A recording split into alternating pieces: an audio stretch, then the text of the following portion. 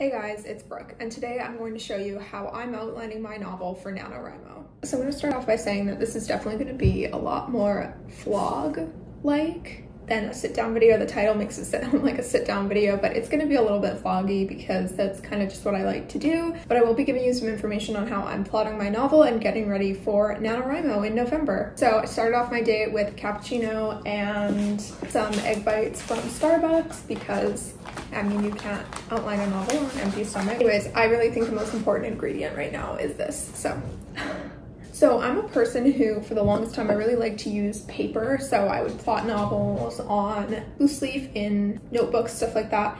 But I've kind of gotten away from that a little bit because I find it a bit easier to organize things electronically. So there's a few things that I like to do, and the main tool that I use is Trello for plotting my novels. So I'm going to take you to the Trello website. So if you've never heard of Trello before, this will kind of give you an idea of what it is. So Trello is basically a tool that people use to work on projects, like with teams, I think. And for me, I obviously have used it for a different purpose. I have my project NYE for NaNoWriMo. For me, this process is just kind of a big mess, and then I go and clean it up later. So I've started off with a chapter outline. So basically what I'm going to do is outline briefly in a couple sentences every chapter that I have going on. I've outlined chapter 1 and chapter 2, and then we'll just go from there.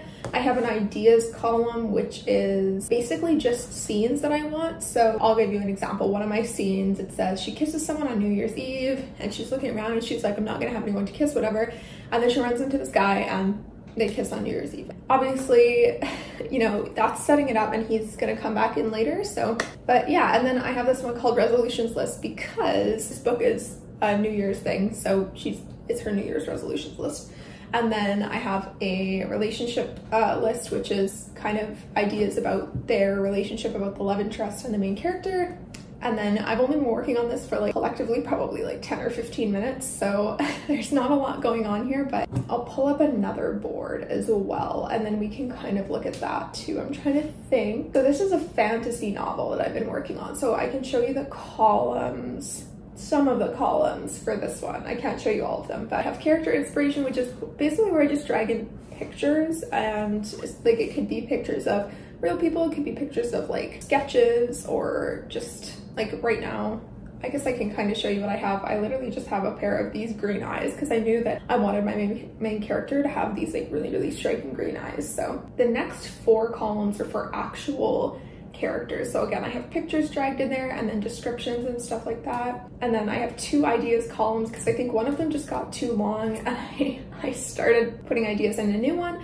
Main character name ideas, main character profile, magic system plot ideas, and then I plot it out based on act. I have an idea for the second main character's point of view. I have something called random paragraph, antagonist, yeah, so I just have a bunch of stuff there. So here's my biggest tip with Trello, and kind of why I like to use Trello. I think it's really great because I didn't even show you, but you can drag those cards and those lists around and reorder stuff as you need, so it's super convenient. And that's why paper plotting or outlining really doesn't appeal to me as much anymore, because with this I can move stuff around, but if I'm doing it in like a notebook, for the most part I can't move things around. The other thing with Trello, I have the Trello app on my phone, so it doesn't matter where I am, if I'm at work, if I'm on the couch, whatever, I don't have to have my laptop with me. If I have an idea regarding the story, I can just type it in there, and it's great.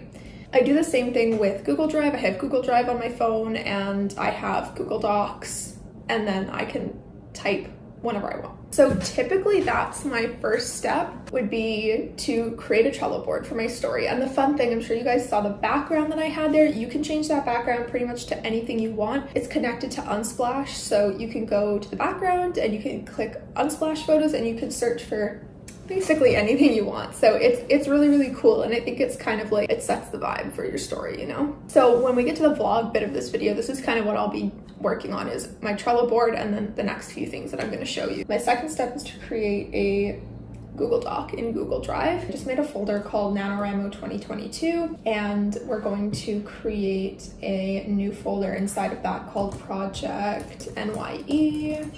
And then you can change the colors of these. There's like a limited amount of colors. I really like these 2 kind of like neutrally beige pink colors, so I'll usually use that.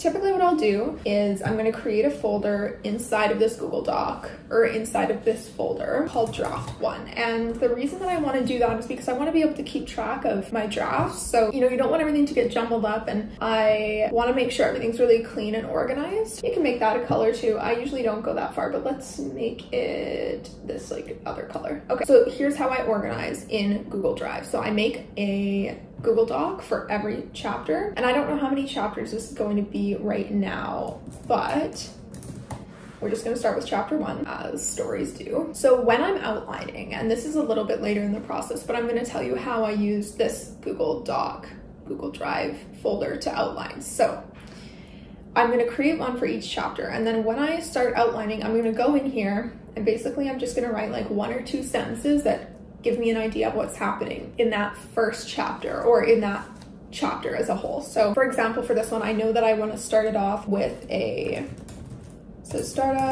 fight between 2 characters. I'm not really going to tell you who, but anyways, that's for me to know.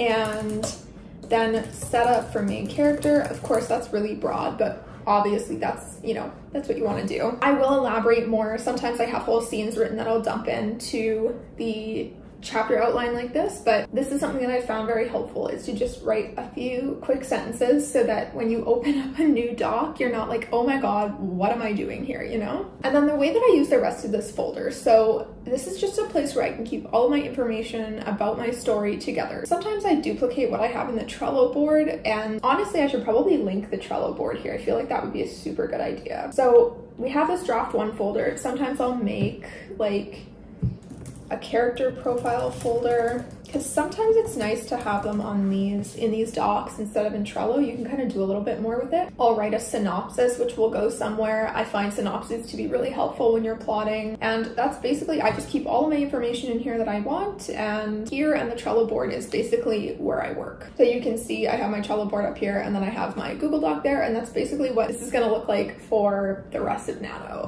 My second monitor is just going to be this all the time. Typically when I'm writing, I'll have my Trello board up on my big screen, and then on my MacBook screen I'll have like the document that I'm actually writing in. Okay, so what's next? We've created our Google Drive and we've created our Trello board. What do I do next? So there's a couple things, and you might think like you haven't actually done any outlining, but this is all just preparation, and I think that if you can't have fun with it, then why bother, right? So for me, I need to set up something that makes me feel like I'm in the mood to write, and this is what does it. That Trello board, it's just fantastic for that. And another thing, and you guys probably already do this, but I love making Pinterest boards. So I'm gonna make a Pinterest board for this story. I did already start one. With the Pinterest board, I'm gonna bring it up a little bit later when I'm actually working on it and adding stuff to it, but you guys all know what Pinterest is, I'm sure, and it's just a place where you can make a board, and I will title it with my story, and then I'll start adding inspirational pictures and stuff to there. And yeah, I just find that that really helps. And it helps during the writing process as well, not just outlining, but I definitely think it helps with outlining too. So now we're going to go on to the actual kind of content of plotting and how I actually outline my story. I outline using Save the Cat, and I'm trying to find it right now. I don't know where it's hiding, so I'll be right back. All right, so I found my Save the Cat, and I'm going to kind of give you a little bit of an idea of how I plot using this. I have a complete full video on this apparently that I didn't even know about, so I'll put that somewhere in the cards and you guys can check that out as well. I don't remember how good it is. I think I got quite a few views, but I don't think it was that good. So anyways, it was for a fantasy novel though, so it's a little bit more in depth. This one being a contemporary romance is going to be a little bit different. So, and then if you're looking for another writing craft book suggestion, I have this one that's on character traits. It's called Writer's Guide to Character Traits, 2nd edition, and I think this is really good for plotting out your characters and giving them dynamic personalities. So my last thing that I want to tell you guys about before I actually start outlining is, if you watch Katie Wismer, she does this thing where she uses one specific perfume for her novel and she sprays it before she writes or whatever, and it's like a scent association thing. So I decided to try that out a little while ago, and I bought this perfume. It's actually, I'm pretty sure it's cologne actually, but I love it. So I was writing a novel where like that was the vibe. I don't know. So I'm gonna do it. Obviously this is a different novel, but I'm still going to do it. So this is the stuff. This is And it's so funny. Actually, is that gonna be mirrored? I'm not sure. But anyways, this is the stuff. It's like a little truffle size. It's it's little, but it's not cheap. So anyways, I'm gonna spray this and then we're gonna go nuts on this outlining. And hopefully my goal today, oh my gosh, I only took the lid off and I can already smell it. My goal today is hopefully to outline like half of this novel. So if you're familiar with Save the Cat, that would be kind of, would it be through the fun and games portion? Let me see here. Yeah, so it's going to be to the midpoint. Okay, this is obviously a very serious process because I put my hair up for it. So I'm actually just going to show you one more thing as well before we get started that I kind of didn't mention before because, surprise, surprise, I forgot about it. So in addition to what's going on here, I'm going to make a third folder that's called Outline. And I do that frequently because even though I'm outlining chapter by chapter in draft 1, this is going to be my Save the Cat outline. So I'm going to open up a new document, probably title it Save the Cat, and then here's what I'm going to do in the document. This is going to give you kind of a really good insight into how I'm outlining my novel. When I outline my novel, I plot pretty in depth my setup piece. So if you're not familiar with Save the Cat, I'll give you kind of a little idea of what I'm doing here. So you have your opening image. This is your first beat with Save the Cat. So that's what I'm gonna type out is opening image. And then this is something that I'm gonna plot pretty in depth. So it's quick, it's just like a little one scene. It's gonna be probably like a paragraph. So they call this the before snapshot of your hero's journey, basically. So it's gonna, you wanna be able to show what's wrong with their life, whatever. They also say this is where you're gonna set the tone of the book. So you wanna make sure that, you know, if you're writing a mystery, if you're writing a romantic comedy, like you want to convey that in this opening image and make sure that your tone matches the rest of the book. So this is something that I'm probably going to plan out pretty in depth, even though it's not very long. I think it's pretty important. Like if you've read A Court of Thorns and Roses, you know, that opening scene where Feyre's in the woods and you learn a lot about her in that little bit, right? You know, she's in the woods, she's hunting and she's providing for her family and they're poor and it's winter and they're starving. Like, you know, you learn all these things, so that's her before snapshot. I don't know if that's a good example or not, but it's the best I can do right now.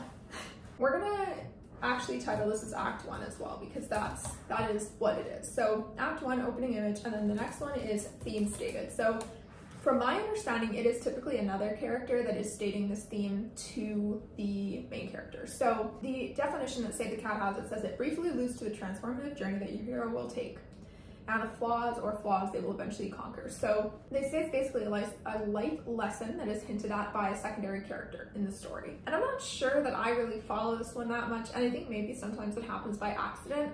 This one, I don't worry too much about. I think this is really easy to go back and put in later. For me, the most important beat in Act 1, like the most important section they have here is the setup. So this is where you're gonna learn about the main character, your readers are going to learn about your main character. I think this is really important to plot this out pretty in depth so that you're conveying the necessary information to your reader. So it's basically from 1 to 10% of the novel. And the thing is about NaNoWriMo is that you're only writing a 50,000 word novel. So typically, you know, that's pretty short. It's good for a first draft, but it's not where it is going to be in terms of your final word count once you actually finish the story. So if we're using 50,000, 1 to 10% is like 5,000, but in a novel that's 60 or 80,000 words, it's going to be 6 to 8,000, right? So you just have to keep that in mind. So they call this setup a multi-scene beat, which means like it's not like the opening image, where the opening image is just one scene. So like I said, it's probably just going to be a paragraph or, you know, maybe 2, whatever. The setup is a bit longer, and they said it's multi-scene. What I try and do in the setup is I want to show the character in a few different situations. I want to show them to the reader, and I want to show them their flaws, and I want to really tell them about the character. So how do we tell them about the character, right? There's a few options that I like to do here. So you either show them interacting with family, friends, you show them at work. I think that's really a really good place to start in terms of your setup. And this is, of course, in a contemporary novel I'm talking about, so it might differ for other genres. And again, you want to show your character's flaws, and you want to show the things in their life that need fixing. So you really want it, it's called the setup because you're setting up the story and it's gonna carry through, you know? So you can't start your character off with a perfect life because there would be nothing to fix. So what is wrong? What needs fixing? Is it your character's fault? Is it external? Is it internal? You know, what's going on? And this kind of will hint at and connect to some of the conflict in the story as well. This is something else that I make sure on plot early is the catalyst. I think sometimes this is called the inciting incident as well. But now that I say the cat all the time, I just refer to it as the catalyst. So it's something that happens that is spurring your character into action. So maybe they lose their job, maybe they get an opportunity to move to another country, maybe they break up with their boyfriend or they get broken up with. It's something that is spurring them to action. You know, in the setup, we see their life as something, then the catalyst is gonna happen, and then they're gonna be like, oh, like something is gonna have to change, which is the debate scene, which we'll get to in a second, but then, yeah. So that's the catalyst, is something that's kind of like uprooting your character and sparking them into action. And this says catalysts often come in the form of bad news, so keep that in mind as well. It could even, you know, it could be death early on in the story as well. And something that really, I think, resonates with me here is they say conflict is what makes for good fiction. And I think that's a really, really important thing to remember. So I spend a lot of time, again, on my setup, my catalyst, and then the debate is always something I have a little bit of trouble with. So the debate is basically whatever the catalyst has sparked into action. This describes it as your character taking a step back and deciding how to move forward after the catalyst. This is something, like I said, that I struggle with, and I don't always plot it out as well as I should. So now, after the debate, once your character has made their decision, we are going into Act 2, which is going to start with the break into 2. And they basically describe this as an upside down world as compared to Act 1. You're just flipping the switch and going into different worlds. For example, I mean, everybody's seen the Hunger Games. I shouldn't generalize. Most people have seen the Hunger Games. So the break into 2 for Katniss is when she enters the Capitol, when they're going to compete in the Hunger Games. So something has changed in their life, and now we're viewing the world, we're viewing this new world that the character has broken into. And I plot this, but I believe it is a single scene beat, and it's just like it's a snapshot of the new world. So there's a few things that come after this. They call it B story and fun and games. I struggle with both of those, even though fun and games is like a huge portion of your story, but that is definitely something you want to plan out quite a bit, which is basically just the story. You know, what you read on the synopsis is the fun and games piece, is basically what they say. But if I'm just doing a little quick plot kind of thing here, what I am going to plan out is the midpoint. So it's the middle of your story, and I believe it is a false defeat or a false success or win or something. So it's basically a high point in your character's journey or a really low point in your character's journey. Basically, I can really struggle with the B story. I kind of struggle with the fun and games, which is literally a major part of your story. But I spend a lot of time with the midpoint, bad guys close in, the all is lost, and in a romance novel, that's probably always going to be the characters breaking up. And then Dark Night of the Soul, which is basically just another debate scene. So, you know, something really terrible is going to happen, the character's going to break up, and then in Dark Night of the Soul, they're going to wallow, and they're going to go and talk to their friends about it and cry, and all the good post-breakup stuff. So then we get to Act 3, which is quite a bit shorter. So Act 3. So we have break into 3, the finale, and the final image. So something I like to plan out quite early is the final image. It should be an opposite image of your opening image. It should be very different because obviously you want your character to have progressed throughout the story. So break into 3 is the solution to their problem. It's the solution to all is lost. So if your characters broke up and all is lost, now they're gonna figure out how they can get back together and make things work in the break into 3. Finale, it says resolves all the problems created in Act 2, proves your hero has learned something. And then, like I said, the final image is opposite of the opening image. So I'm gonna highlight here kind of what I start off with. When I'm plotting, I'm going to make sure and do the opening image. Oh, I do not like that highlighter color. Let's find a better one. I make sure to focus on the opening image, setup and catalyst. So this is kind of the stuff that I do first. I make sure to know what's going on with the break into two, the midpoint, and then the all is lost. And then the final image is something that I definitely make sure to know early on. So you can see that I'm not focusing on everything all at once. When I start plotting my story, these highlighted things are the things that I'm gonna make sure to do first because I think that they guide the rest of my story. Like if I know what's happening in the final image, it can speak to the rest of my story, right? If I know what's happening for the catalyst, then I can go from there and figure out what's going on later on. And then same with the all is lost, same with the midpoint. I just think that it's a good starting point to know these things. Okay, so this video turned out to be a little different than I was thinking. So I think I'm going to end the video here and kind of leave it as a little bit more of a sit down video. And then this is like episode 2 of my writing a book in 30 days series. And then episode 3 is just gonna be more of a vloggy episode showing me actually doing my plotting. So I hope you enjoyed the video and I hope you got some good information that will help you plot your novel for NaNoWriMo. I would love to hear what you're working on in the comments and I will see you in the next video. Bye.